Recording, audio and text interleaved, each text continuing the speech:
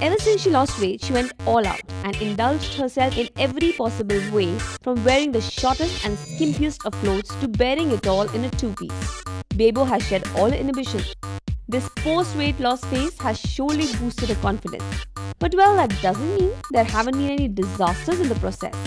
A recent one was in the film Drawan, wherein, while performing in the song, one did get to see her shaking her booty and grooving to the music really well. But what Bebo didn't pay heed to was that she was revealing a bit too much.